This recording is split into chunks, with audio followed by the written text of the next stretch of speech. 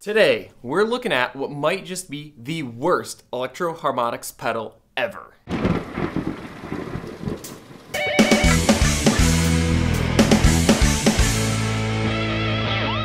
What's up everybody, Jake here, and that's right, today we're talking about the Nano Clone from Electro Harmonix.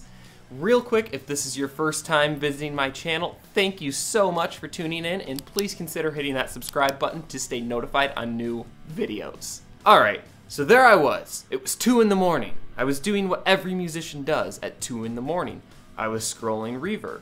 I was scrolling and scrolling and scrolling, and all of a sudden I saw a Electro Harmonix pedal for $10. There it was, the Nano Clone. So I quickly jumped up out of my bed, went and ordered this, and started perusing different reviews and such to find out more about it. So this is simpler take on the small clone from Electro Harmonix and a little bit cheaper take on it as well. These pedals new only go for like 50 bucks, which is pretty crazy. It's in a metal casing, it's built really well, and it was in the original box. So I was like, score! So I started looking through reviews and people started to talk about how noisy this pedal was and how useless it was. And I really didn't want to believe it since I had just ordered it without even thinking. So this pedal just got here yesterday, and we're going to plug it in and see how it goes. As usual, the rig is my 1989 Fender HM Strat with the stock Super 3 pickup going straight into my Zinky Mofo. Let's do it.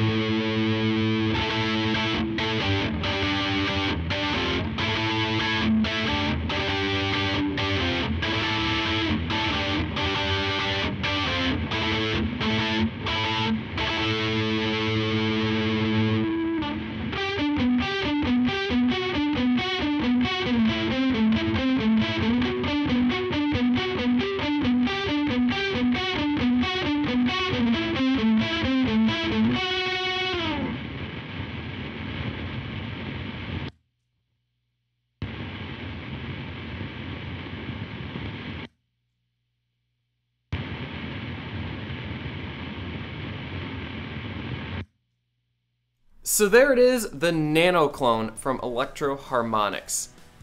Here's what ticks me off about this pedal. The chorus sounds pretty dang good. I love one knob pedals. If I could have a one knob reverb, one knob delay, and a one knob chorus, phaser, everything, I would, because I just love the simplicity of it. However, that white noise is literally unbearable. Like, when I clicked it on, it was showing up in the mix. Like, it was registering. Like, it was unbearably loud. And you can't really use this, especially live for that matter. And it seemed to get louder when you played too. It just didn't quite make sense. But like I said, the chorus effect sounds really good, but that white noise makes it so unusable. It kind of sucks. I really had high hopes for this pedal, but unfortunately, there's really no use for it with that unbearable white noise. And it's like, maybe you could mod it and get rid of it, and at that point, why don't you just buy a better chorus pedal? So this pedal's kind of a dud, and I'd say it's just this pedal, but it seems as if everybody is having this problem. Anyway, guys, that's pretty much gonna do it for this video.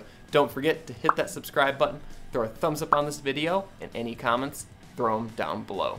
See you guys later.